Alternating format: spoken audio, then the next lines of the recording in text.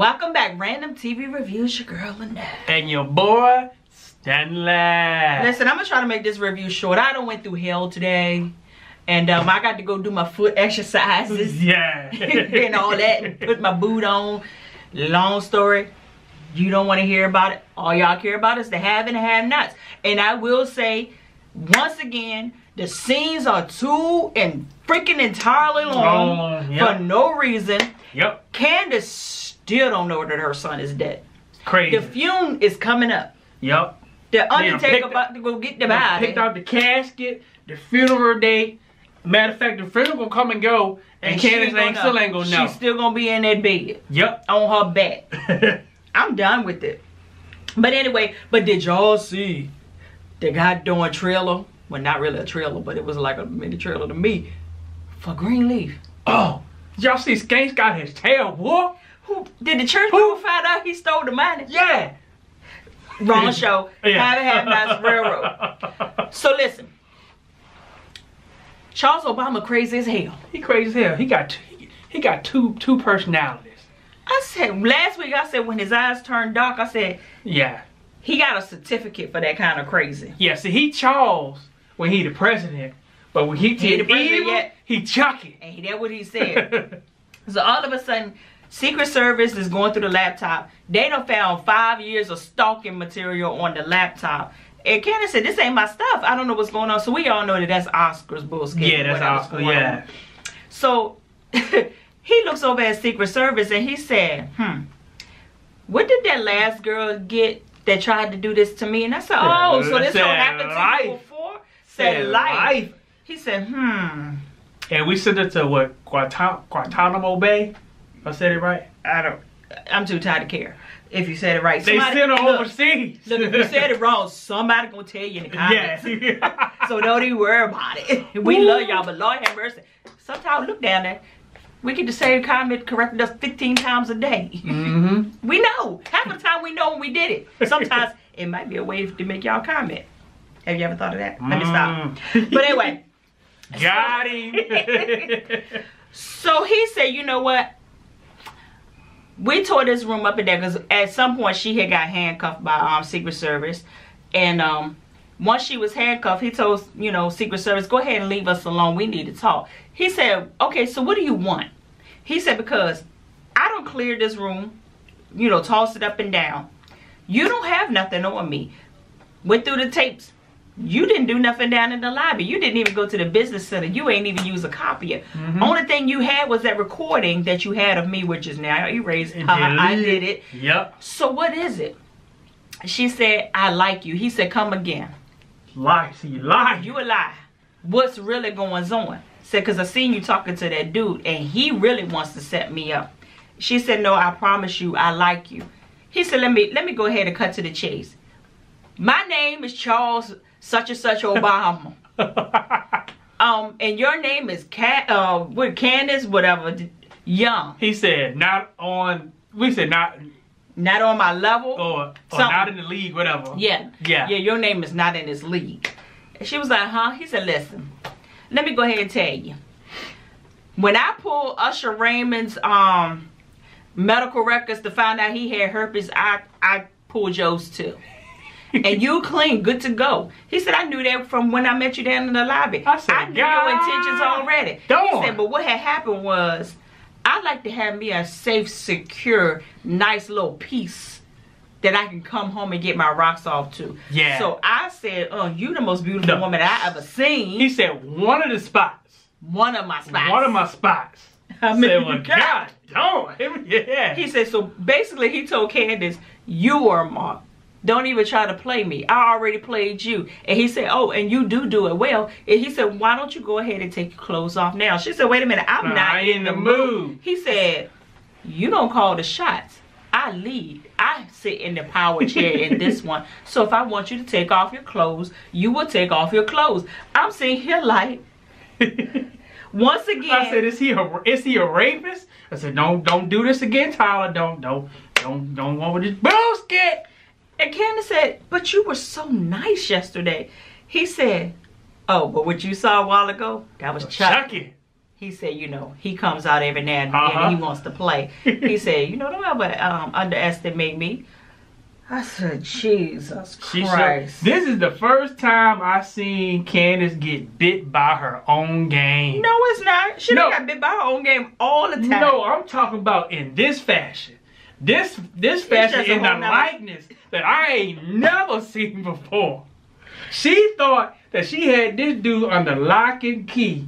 Now, she knew she fucked up when he found out about the recording. But I guarantee she had some other plans because she thought he was a naive senator from wherever he from. I said, you better watch out for them ones that look like they nice. Them the ones that'll cut you with a butter knife. And now she found out he crazy. She don't know what the fuck to do. I said, darn. I mean, he read her life. He said, oh, you been prostituting. Yeah. You just swindle money out of all these big people. Her college life. Yeah. Said, matter of fact, your last doctor checkup was 4 weeks ago.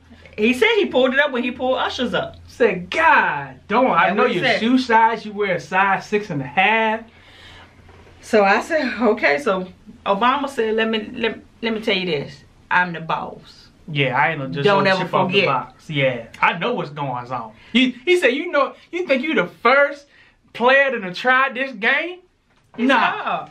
And I said, Secret Service, Lord have mercy. So then we see Landon. Landon is on his staff now. On Charles Obama's staff. He came, knocked on that door. When he opened that door up and he saw Candace laying in that bed, Landon was like, oh, hell no. This ain't what you want. But what he didn't realize is that you work for the devil. Yeah. He already up on game and he know who he got in the bed. Landon said, listen, there's been a shooting near where you gonna speak at. Some little girl got shot. You need to speak on the family. He said, I'm not gonna use his family's grief as an opportunity to come up in the campaign, and I can appreciate that. I said, thank you, Trump. I hate when people try to use other people's misfortunes to get ahead. I'm not for that. So he said, no, I'm not gonna do that. Landon said, well, I think you should be on your way. Charles Obama said, I hired you? Yeah, you work for me, player. He said, but it's my job to keep you on task and to keep you on schedule. He said, I got this. You can go ahead and leave. Landon said, but I need you to go ahead and come with me now. He looked at him and said, you still remember that? Yeah, and you see that I'm having a private conversation right here. With this young lady right here? I'm trying to line up this puss for the night, so you need to go down the hall, and I'll be with you later. I said, Landon, stay in your lane. You say you couldn't stay in your lane when you was working with Maggie Day. And she dead. And she dead. You gotta be lucky that you ain't dead. Yeah, God don't. So DeMonica goes over there to the hospital to visit Melissa.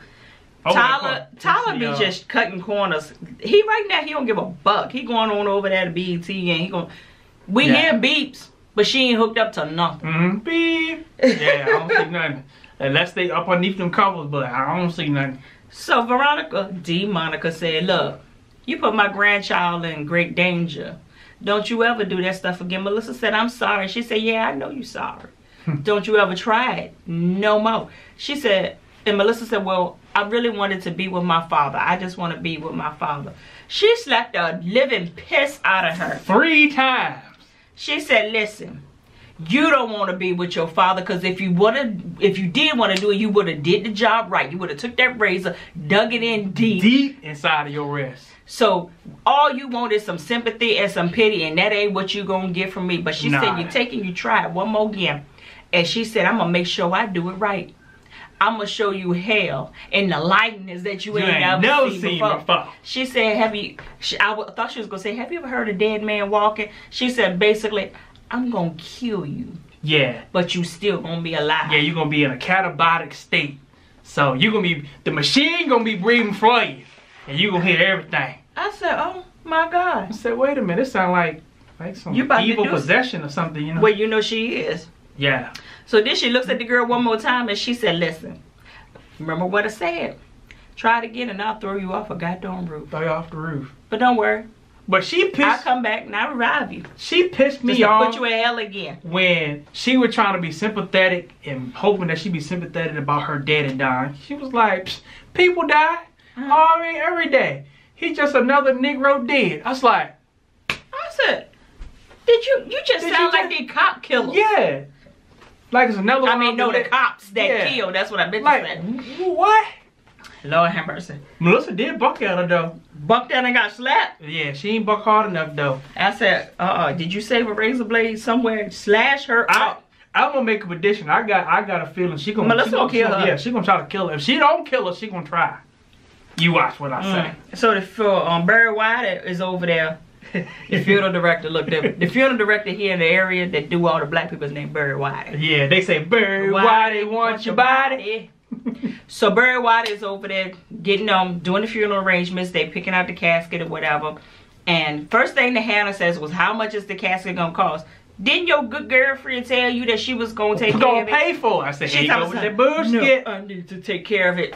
You ain't got no money. Did you forgot? You ain't got no job. You ain't got no house. You ain't got no freaking car no more. No, nothing. Yeah, She do got a car though. Yeah, you broke. Yeah, she do got a car. You broke, busted, and disgusted. And still won't pay. Yeah. With what? You gonna start braiding hair on the side? Hannah just gets on my nerves. Even in her grief, this time she started to get on my nerves. Last week she got it. She was good. So then of course after it's all said and done, she tries to call Benny again. Mitch is on the phone. Mitch can't lie worth a skip. Poor Mitch. And by this time Catherine had came around the corner and she took the telephone. She said, "Mitch, what's going on?" Mitch said, "Listen, I'm gonna tell you, but do not tell her. Benny in jail." Yeah. She said, and he said, "Is there anything that you could do to help him get out?" Catherine said, "Take my number. I'll make a telephone call. We can see what we can do." Now by this time, Hannah noticed something ain't right by the son. Yeah. And she keeps asking Catherine, "What's going on with my son?" Catherine said, "He good, he all right. Yeah, he's straight. Leave it alone." Eventually, she just got on her nerves so bad. He in jail, God darn it. It is what it is. Let's go. So, of course, Hannah goes and runs out the door like, "What you gonna do?" Like, where you going? What you... I don't know. So then we see Wyatt. Wyatt done raised from the dead. I said, so you just raised from the dead. And you just can go home. And you could just go home. And all I said, willy-nilly, like Mike B said, all willy-nilly and everything. So I said, is Anna going home with you to make sure that you still on the path of She said she was going around to get the car. So. You remember the time I had to get the car for you when you had that surgery? Which one? Over at the hospital over there, and you came out there, you was so doped up on that medicine.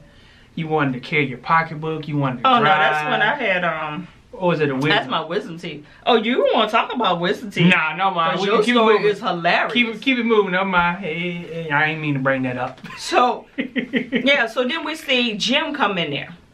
Jim being Jim, you got two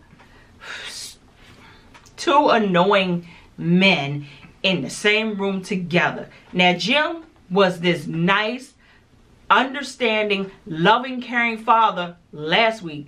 Now, this week, he's Jim the a-hole. Yeah. What are you doing, Wyatt? Where are you going? Am I not allowed to love my son? Why say you don't give a rat's say about me? You just want to know where the money at and all that. Yeah, you don't want me to testify. Yeah, and you don't want me to testify against you. He was like, no, that's not it. You gonna go home and you gonna detox. You gonna do all that good stuff by yourself. Why I said, yes, I am. And why do you care? Because you ain't never cared before. He said, I do care. He said, the last time that you needed me, I wasn't able to be there for you because I was locked up. Why I said, yep. And I put you there. So if you don't mind, I got somewhere to go. I got to go. The car's being pulled out. I can't be late. I got to get up out of here. So Jim said, well, before that car come, that money, I know you got it over there. So there I said, there it is. There's a manipulation right there. You got it over there in them offshore accounts. Please give it back to your mama so that we can help you help yourself. Yeah, so we invest the money and give you an allowance every month. Well, I looked at him like, so really, this what we doing? You think I'm gonna fall for that bullshit? And then as soon as Wyatt left about that, he calls Oscar. Oscar, Jim Cryer, what are you doing to get that money back? My son is on a good path, and he is going to piss it away if you don't get it back. Oscar said, I got a plan in motion. He said, but I need to know what it is. I said, would you stop talking down to people if you want them to help you? Yeah, always doing that. So then Oscar said, listen, I can't tell you what the plan is, but all I can tell you is, listen, my track record speaks for itself. Didn't I get you your 7.2 back? So Jim was like, look, you only as good as your last success. I said, well, that was it. So he pretty good got doing it in my book. Next thing we know, we see Oscar standing outside. And it looked to me like Anna was going to him. And I said, I knew they were working together. I knew it. But not really.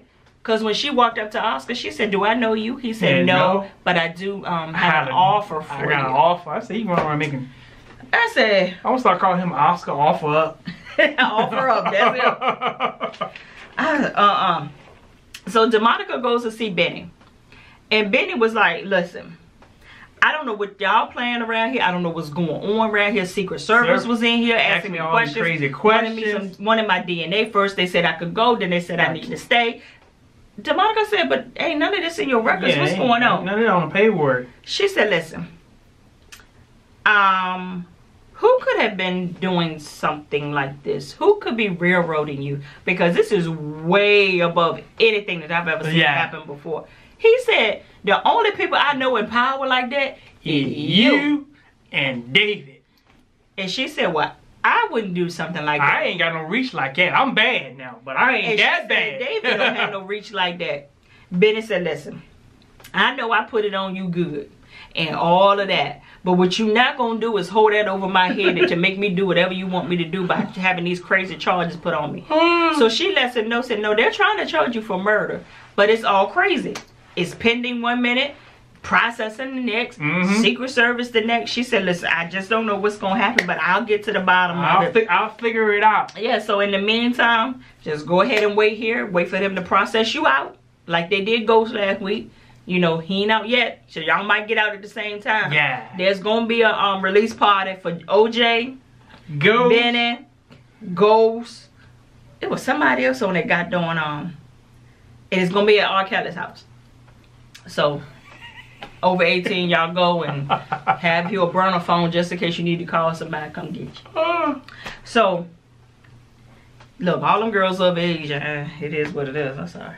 Then Veronica put it on. She said, and when I get you out of here, we're gonna talk about who put it on who. And guess what? You're gonna have to work off this retainer. I said, well, God darn. So then we see Jeffrey, you know, because he had to get him a room too, because David told him last week, get your room and I'll come over there and I'll see about you. Well, who follows him to his room? Justin Timberlake. Stalker. He was like, listen, your mama approached me under the stairs, the devil in the red dress. She said, is she going to tell my wife? Would she do something like that? She would. She'll do that. Yeah, she'll do it in a heartbeat. Do you see the predicament I'm in right now? He was like, man, we can't let her do nothing like that. Jeffrey said, you know what, Justin, I appreciate it. I like how you came over here. You trying to do, curve trying to be right. This. Trying to get your life together. But you scared the hell out of me. Yeah, because you followed me. Yeah. I don't like that. He said, but I didn't call. So am I doing better? I mean, like a little puppy dog. I said, what is happening here? He got him wide open. He wide open. I said, oh my God. So Jeffrey ended up telling Justin Timberlake, said, listen, you can go. He said, but do I gotta go? And then he tried to... You gonna call me? He said, no, get off me. Go. Go. You scared the living piss out of me. I said, you a goddamn obsessed. I'm like, what in the hell did you do to that boy? Put on good. And then we see David and Erica. They out there for coffee.